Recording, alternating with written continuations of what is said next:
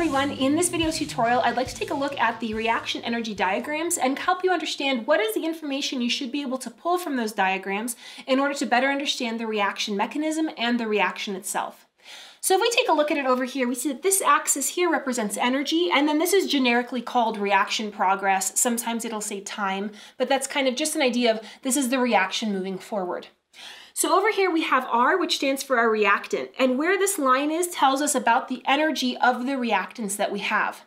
At the other end here we have our product, and that also is at the level that indicates the energy within the product that we're forming.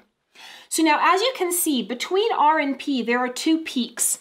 Those two peaks represent the fact that there are two steps in the reaction mechanism required in order to go from the reactant to the product. So the number of peaks you have represents the number of steps in the reaction mechanism.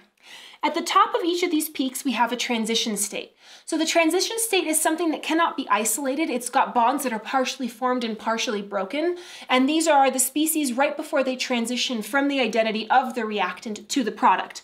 The closer the transition state is to either the reactant or the product, the more it'll look like one or the other. What I mean by that is, over here, this transition state is closer to the intermediate than it is to the reactant. So that transition state would look more like the intermediate.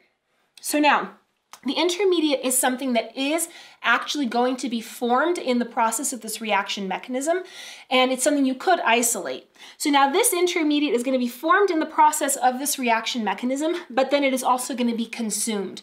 So the intermediate is something that is not going to be present in the overall balanced reaction.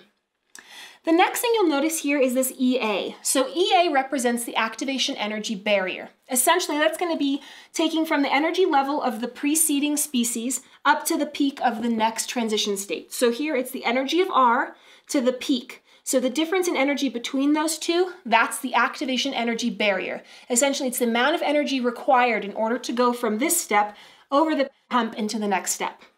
So then here, this is also an activation energy barrier. So now we're going from the preceding species, which in this case is the intermediate, to the peak, and the difference in those energies would be the activation energy barrier. Now, based on this, you can figure out which one is the rate determining step. Essentially, it's going to be the slowest step, and it will be the slowest because it has the highest activation energy barrier. So this here would be our rate determining step because it has a much higher barrier to get over than does this one here.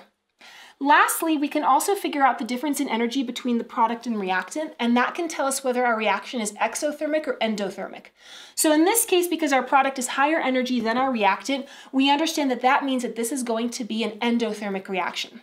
So those are some of the things that you can pull out from looking at a reaction energy diagram.